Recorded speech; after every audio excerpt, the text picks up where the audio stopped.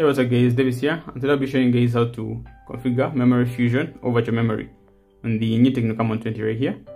Yeah, so that's the claimed 8+8. So you have 8 GB of physical RAM, and then you can configure the rest of the 8. By default, it comes configured with 5 GB of virtual memory. But I'm going to show you guys how to change that, or even how to turn off MemFusion or turn it on if it was off, right? So to do that, you're going to go to settings right here, and under settings you're going to look for special function right here. As you can see, just click on special function, and under that you're going to find this MemFusion card right here. That's what you're going to click on, MemFusion right there.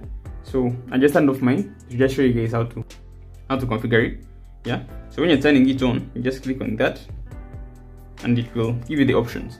So by default it comes with 5 GB, but you can use 3 GB or even use the full 8 GB of virtual memory. But remember that eats into your actual storage. But anyway, these phones have 256 GB of storage by default, so that's plenty. Yeah. So yeah, once you've selected what you want, in this case I've chosen 8 GB, I go ahead and click on activate and restart. So that's going to restart the phone for it to be able to actually make use of the virtual memory that you have configured.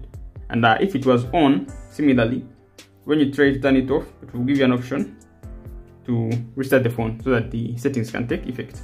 Right, so let's go ahead and restart it, and you'll see that. And you see that the virtual memory is configured.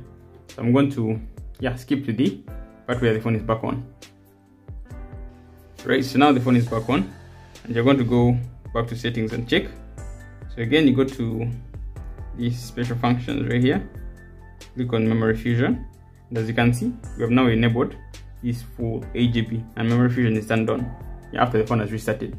Now if you want to turn it off, similarly, just click on that and it will give you this option that I was talking about. The activation of this function will take effect after the phone is restarted. So just click OK and it will go off.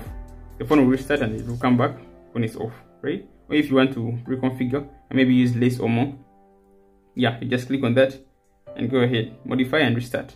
And that's basically how you configure MemFusion on the new Tecno Camon 20 right here. Thank you guys for watching, and I'll catch you guys in the next video. Peace out.